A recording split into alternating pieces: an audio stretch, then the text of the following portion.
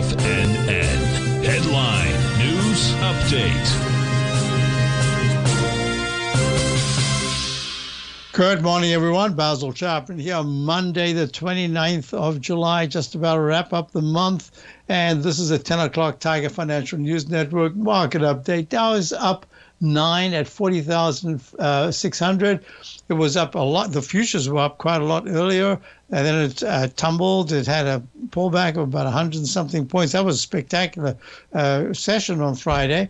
Well, it is up 14, and I said to subscribers to my opening call that the 40,600s to the 40,720 area could be resistance this morning. We'll see if that's going to be the case. Let's go to the S&P. The S&P has been up all morning, and it's still up. It's up 27 to 54.86. Good action, but the 9 is still under the 14. The MACD is weak, stochastics weak, on balance volume is weak. So this is a bounce within a sell signal to sell mode in the daily chart. The weekly chart is still fabulous. QQQ. Index 100 up 4.76 at 467.72. Very nice bounce. Didn't participate very much on Friday. This is the lagging, and this is my interpretation of this market is that you've got leadership in the Dow and the IWM, the Russell 2000 area, small caps. The others are having a very nice rest after a great session, a great phase to the upside. Just needs a little bit of a breather here. IWM, you can see, is up 4.54, up 77 cents, at 224.90. This is nice action. Trying to go for the 226.64, most recent recovery high, yearly high, actually. Let's go to the gold. Gold is up 9 at 24.37. Pretty okay action considering that it's been digesting gains.